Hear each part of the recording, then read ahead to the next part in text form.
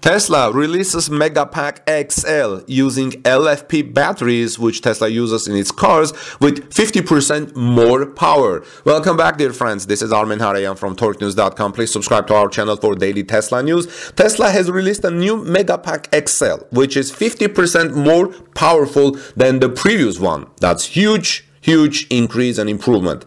In addition, the new battery is large and powered by LFP batteries, which is the next step in the development of the company's energy business.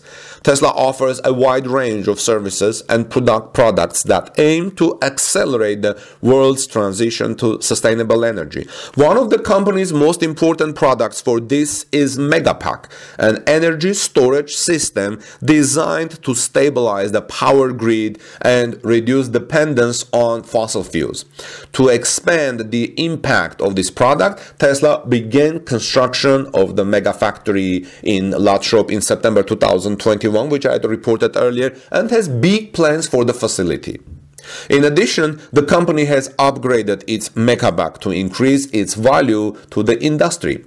Reddit user Space S3X spotted that Tesla had quietly made changes to the Megapack specifications on its website, and they are very impressive. I'm just surprised how come Tesla doesn't do a press release. Tesla needs a press release department, right, to say about these things. Otherwise, people, what if they don't find? What other things we have found? So we have not found so far. Anyway, most importantly, its capacity has been increased by almost 50% from 2.6 megawatt hour to 3.9 megawatt hour. The Megapack itself has become 64% heavier, that's 33,000 pounds, and larger in size, longer by 6 feet, wider by 2 inches, which is 3%, and taller by 1 foot, 17%. These changes indicate that Tesla has begun using LFP battery cells, which are likely manufactured by CATL, because CATL provides LFP batteries for Tesla vehicles, Model 3 and Model Y, and according to earlier rumors, which should have significantly reduced the cost of production. In early 2021, Tesla CEO Elon Musk revealed that the company is looking to move to cobalt-free lithium iron phosphate batteries, that's LFP batteries, in its stationary energy storage products.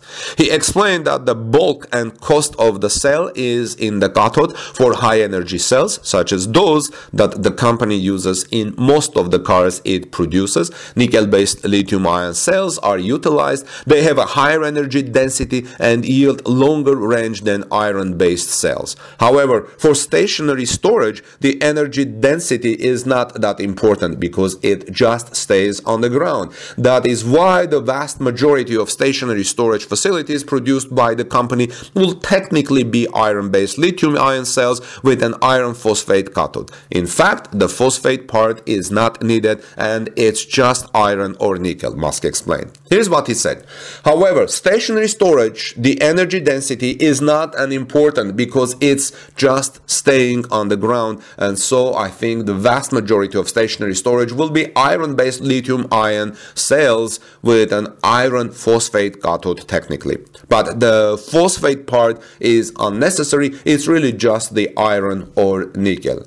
The exclusion of the controversial cobalt makes production not only more affordable from a financial point of view, but also more acceptable from a moral one. Another factor is that the availability of such materials is relatively low, while iron is a very common material. Thus, the production of energy storage devices using cobalt-free lithium iron phosphate batteries will solve a number of serious problems and lead to high-quality, cheaper and uncontested products.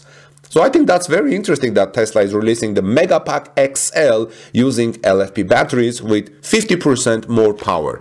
This is Armen Harayan from TorqueNews.com. Friends, please subscribe to our channel for daily Tesla news. Ring the bell so you don't miss my next coverage. God bless you everyone. Peace be with all of you, and I'll see you soon in our next report.